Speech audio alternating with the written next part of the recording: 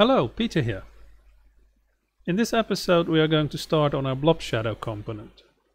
This component will make it easy to give objects a blob shadow. We have already our material and the material function that can be configured to create all kinds of shadows. Now we're going to create a component to make it easy to work with these. Because the blob shadows are part of the SDL system, the simulated dynamic light system, we also need to make a start on what is called the SDLLevelDataActor. We will later on see what that one does. It basically is a level global actor that is hidden that regulates a lot of the stuff that happens with the simulated dynamic light system. So here goes. The first thing we need to do is to go to the SDL directory and create a new folder here. The new folder we will call Blueprints. Now open that folder. In here we are going to create an actor. What we need is something that can contain our cube. The cube is still on the screen here. We need in the blueprint to create this cube dynamically, put the material on it and configure it. And in order to do that we need a static mesh actor. So let's create that by right-clicking here, select on blueprint class, and then here write static mesh, and then you already see static mesh actor. Select that one, and let's name this one SDL shadow container. If we open this one, we see there is nothing in this, and we're not going to put anything in at all. What we're going to do later in another blueprint is to take this static mesh component and fill it with a cube. So this is all right now, just save it. And close the editor.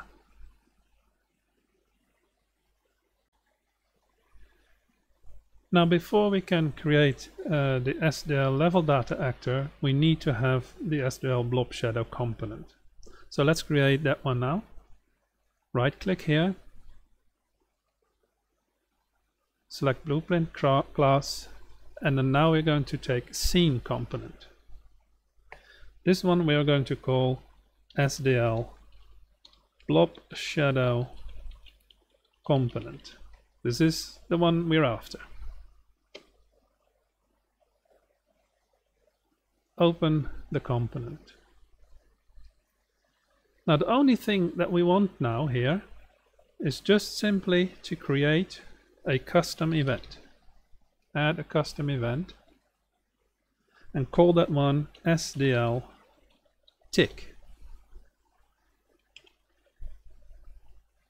Like that.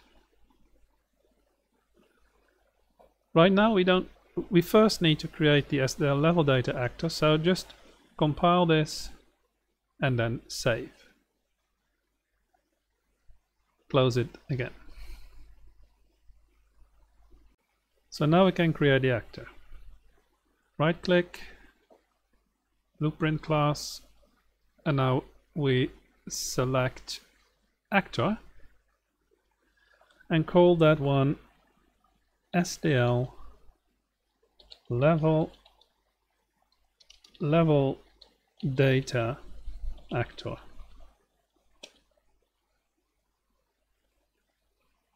And let's open that one.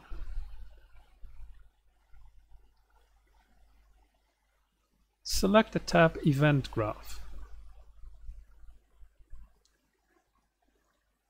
The one we're going to work with right now is Event Begin Play.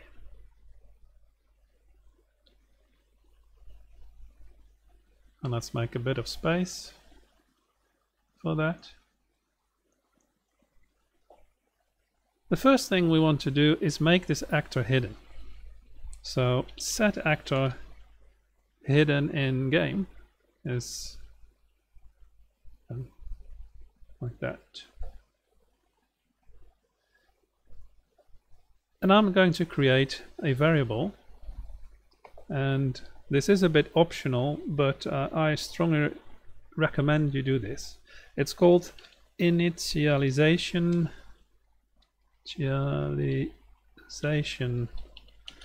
delay. I'll make that capitalized, and the type of that is float. Yeah. And I'm dragging that out and do a get. And I will explain in a minute what it's going to do, because what I want here is a delay.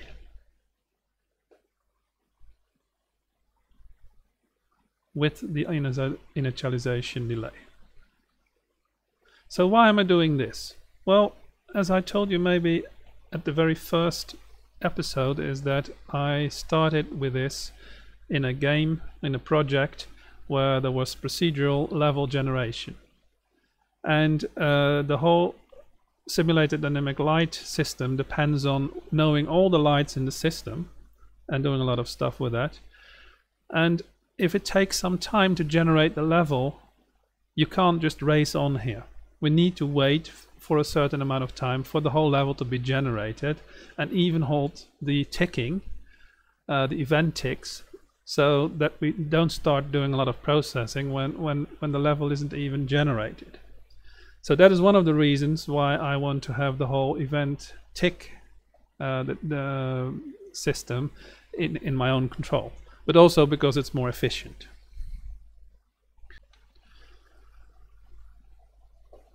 So what we want, this one we want to have public, and then we have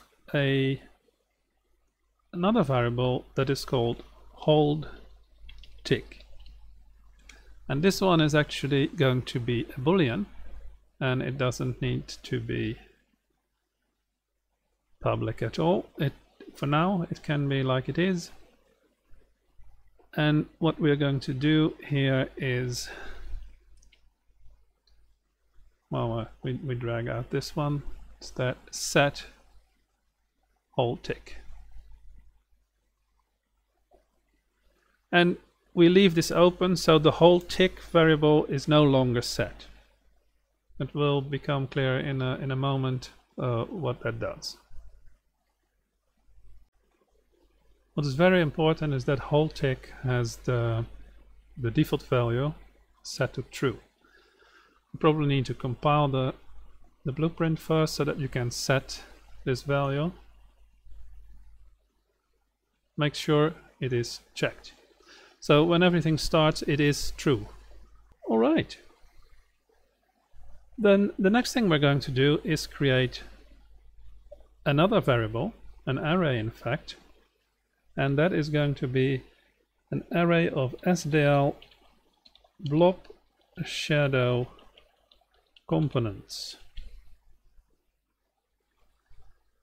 And let's set that to SDL blob shadow component reference, object reference, and then we click beside it to make it an array. Okay, now we're going to create two functions, register SDL blob shadow and unregister SDL blob shadow. I need to register every blob shadow in my level because I do the timing myself. The event ticks are replaced by the SDL ticks, so I need to know what's out there. So let's create a function, register SDL blob shadow.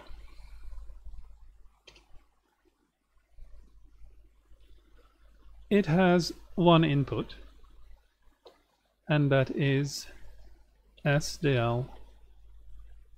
We can call that just blob shadow with a small h, blob shadow. The type of that one is our SDL blob shadow component, object reference. Now we're dragging out the array of blob shadow components. Get it? drag out and type add, select add. So we're going to add to that array. What are we going to add? Well, the provided blob shadow.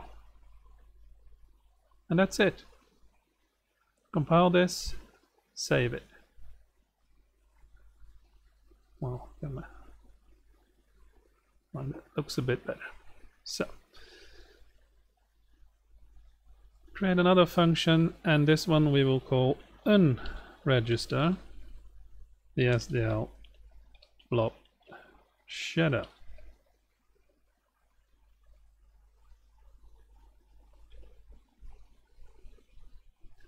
And this one too has only one input, and that is called the blob shadow. And the type is already set correctly still from the last time, so we can leave that. But it is of course an SDL blob shadow component reference. Get the array, and now we do remove the item and connect the blob shadow to the remove. And that's it. Compile it and save it. Now let's return to our event graph. So with the next bit now, it all might become a bit more clear what I'm trying to do here. We need to have a bit of space here. I'm selecting all of them and moving them up a bit.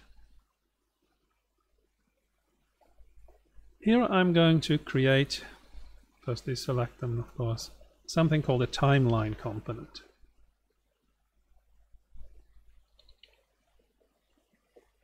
Add a timeline. And let's call this one SDLFSTick. The FS stands for full speed. This particular timeline is used to generate the SDLTicks, and for the blob shadow we want them full speed, so at the same speed as the normal event tick events. We will later on have another one that we can configure to have different timing, because not everything needs to have that speed. But for now this will do nicely. If you double click on that, you will see these things. I usually tend to set this one to 1, but we need to click autoplay and loop. So make sure that this is 1, autoplay and loop.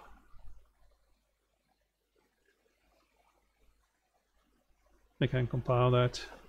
Let's go back to the event graph and let's drag out our hold tick and do get, because we don't want any tick events as long as this one is still set. So from the update we are going to drag and make a branch.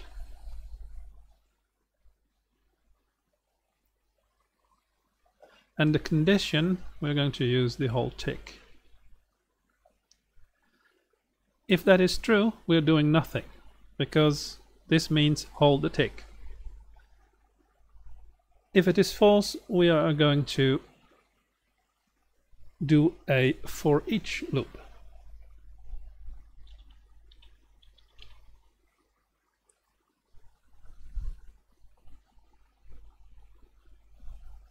And the array we're going to use is of course our blob shadow components. And for every in the loop body, that means every component that we have registered will enter into this loop body. We are going to call the SDLTick.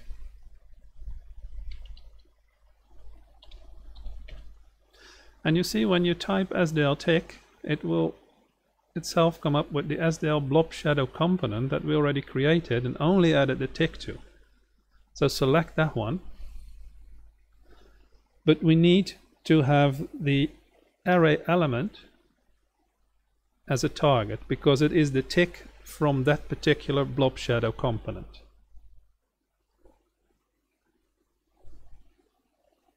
So that might have cleared up a few things for you about what we have done and why we did it in the order that we did it, because it might have been slightly abstract. But what happens here, this one just creates ticks just as fast as the normal event tick, but it holds them as long as whole tick is true. Now whole tick will be released after a certain delay, and as I explained, that can be very handy if you have levels that take time to generate. We also hide the actual level data actor because it's not something we want to see. So this is all we need to do. So when the whole tick is released, we are iterating over all the registered blob shadow components, and for each and every one of them we give a single tick event, and we do that all the time. For every event tick this will happen, only it's not on the event tick itself, so that is considered to be a bit more efficient as well. Well, let's compile this and save it. Now we can close this one. I think we've done quite enough for this episode. But at least we are now set for the next one, where we're going to work on our actual blob shadow component implementation. So, see ya!